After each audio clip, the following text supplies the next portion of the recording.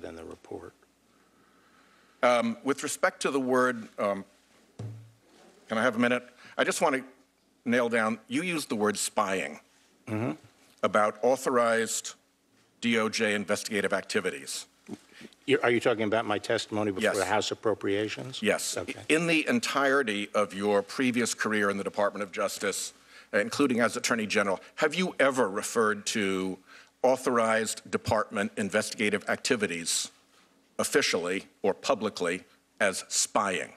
I'm not asking for private conversation. No, I'm not going to abjure the use of the word spying. I think, you know, my first job was in CIA, and I don't think the word spying has any pejorative connotation at all. To me, the question is always whether or not it's authorized and adequately predicated spying.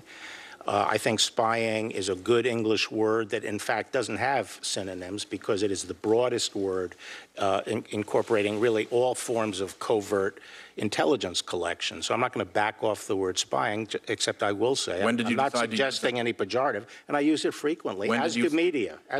When did you decide to use it? Was it off the cuff in the hearing that day, or did you go into that hearing intending to use the word spying? It was actually off the cuff, to tell you the truth, and when Senator, the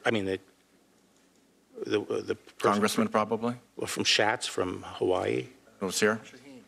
Shaheen? No. Whoever it was, go ahead. Yeah, when he challenged me and said, "You want to change your language?" I was actually thinking, like, what's the issue? I don't consider it a pejorative.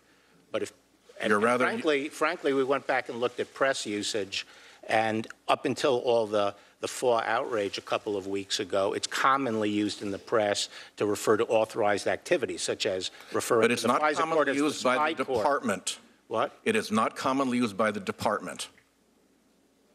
My time is commonly used by me.